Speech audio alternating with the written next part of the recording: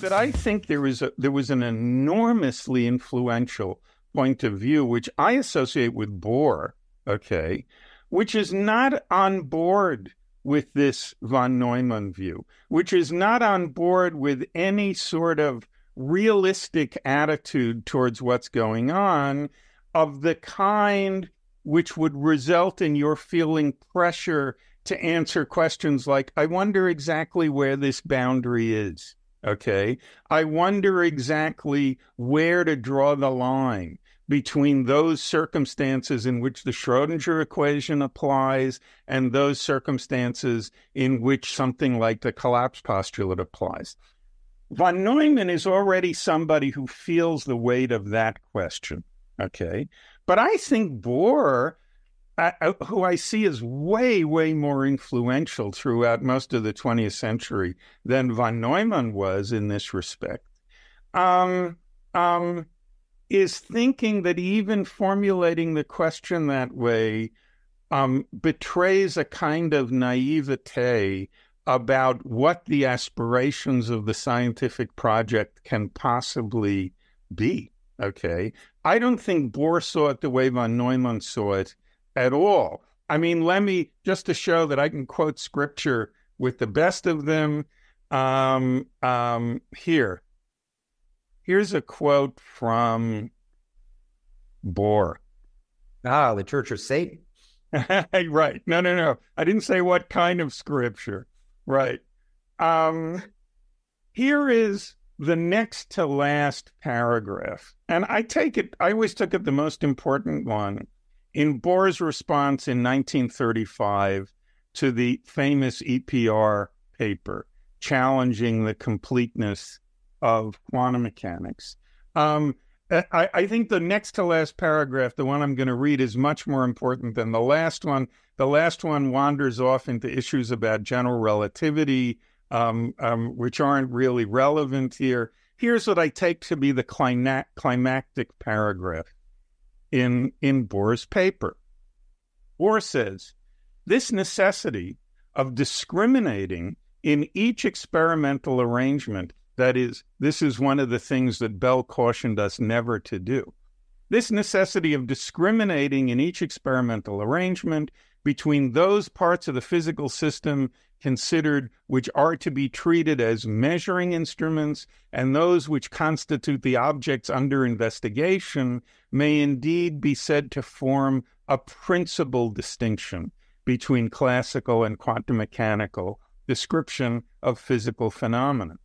It's true that the place within each measuring procedure where this discrimination is made is in both cases largely a matter of convenience, while, however, in classical physics, the distinction between object and measuring agencies does not entail any difference in the character of the description of the phenomena concerned.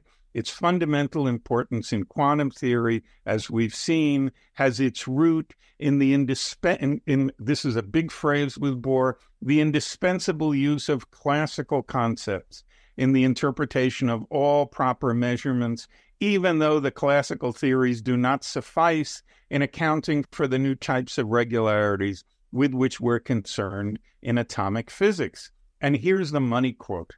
In accordance with this situation, there can be no question of any unambiguous interpretation of the symbols of quantum mechanics other than that embodied in the well-known rules which allow to predict the results to be obtained by a given experimental arrangement described in a totally classical way. This is a very explicit and very dramatic disavowal of the whole realist scientific project, it seems to me. This was Bohr's reaction to the measurement problem, and this is something that I think gets at what was at stake in discussions of the measurement problem. Somebody like von Neumann, as monstrous as his theory is, as Tim rightly says, is already in the realist camp, okay? He's trying to say, he's not trying to confine himself to claims about how measurements come out. he's trying to say something about what's actually going on in the world. Well, sometimes the wave function changes this way, and sometimes the wave function changes that way. Bohr thinks that even going remotely that far is a huge mistake. Okay, Bohr thinks that this kind of even the monstrous Frankensteinish kind of realism that von Neumann is presenting us with already represents a failure to learn the real lesson of the so-called measurement problem, which is that you ought not to be trying to solve what Tim called the reality problem at all. Okay, that's the wrong place to start. The right place to start is the place where Heisenberg seemed to be starting in his discussion with Einstein.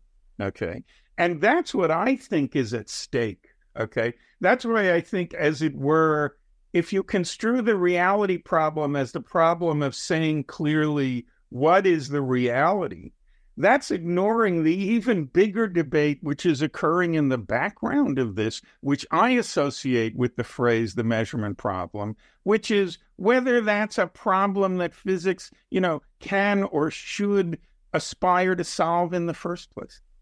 Okay, so that's my sermon. Let me just make a couple comments here, which will also take us back maybe where Robinson wanted to begin, back in history a bit.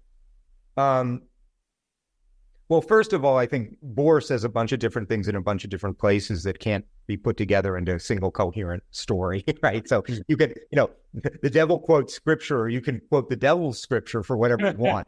Probably find him saying it somewhere. There's a curious thing about the particular paper you mentioned, which was Bohr's response to the EPR paper, because the title of the EPR paper is Quantum Mechanical Description of Reality Complete. And on the attitude you're suggesting, the answer should have been just like one sentence. No, of course not.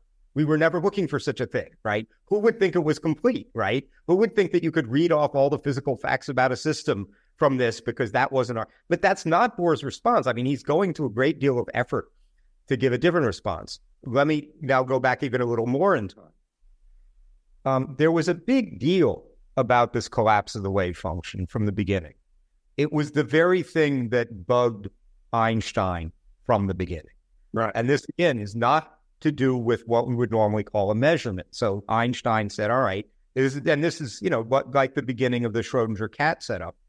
Take a single radioactive atom of uranium, stick it in the middle of a big spherical detector, and wait. Now, that turns out not to be representable quantum mechanically, really, as a measurement of anything. But you know what'll happen if you wait long enough? A spot will appear somewhere on that sphere. If you do it many times, the spots will be evenly distributed over the sphere. They'll arrive at different times and so on.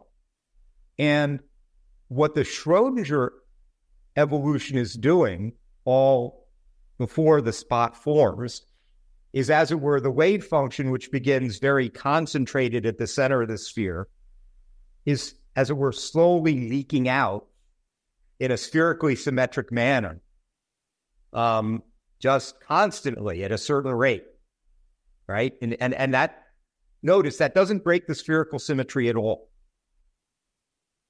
And from that wave function, you then can calculate a probability at any given time that a spot will appear here or here or here at that time.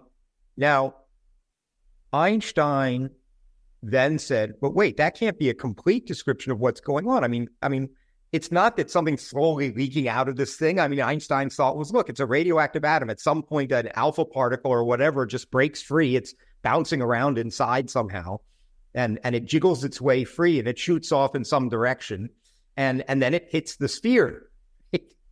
But a moment before it hit the sphere, it was right near the sphere, right there, heading out in that direction, right? It was going to, Einstein, has this picture. Obviously, that's what's going on.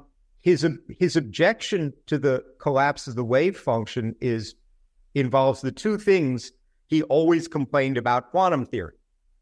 One was that First of all, where that spot occurs is, as it were, fundamentally probabilistic. It's not predetermined by anything, right? It's a violation of Leibniz's principle of sufficient reason.